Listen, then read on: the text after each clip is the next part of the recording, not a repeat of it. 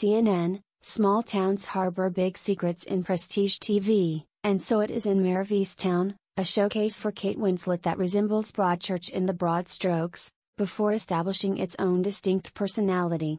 Slow to start, the limited series gains momentum while mostly providing Winslet a fine star vehicle a decade after her Emmy-winning turn in HBO's Mildred Pierce.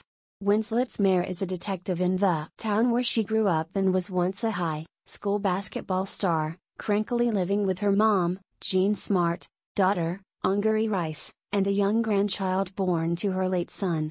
Ill-tempered endure, the reasons for Mare's perpetually foul mood gradually become clear, along with the contours of a case that involves a missing girl and a murder, neither of which are exactly common occurrences in this Pennsylvania community. Like its British predecessor Broadchurch, having a cop with local roots complicates the investigation, and Mare gets paired up with an outsider, Evan Peters, who understandably worries that she's a little too close to some of those potentially involved.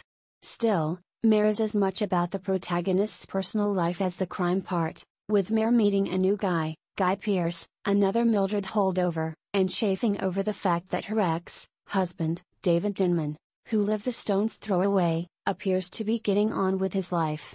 To say the mix of elements has a familiar whiff would be an understatement, but writer Braden Gelsby, The Way Back, and director Craig Obel, The Leftovers, have managed to put them together in a compelling way once the show begins to disgorge some of those aforementioned secrets.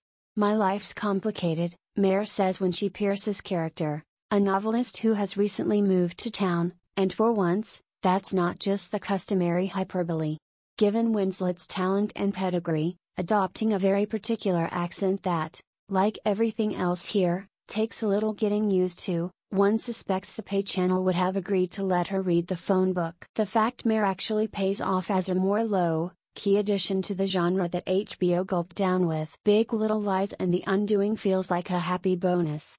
Mare of Easttown ultimately yields a better production than the description probably sounds, proof that with this sort of endeavor, it's not always so much about the ingredients as how you put them together. Mare of Easttown premieres April 18 at 10 p.m. on HBO, which, like CNN, is a unit of Warner Media.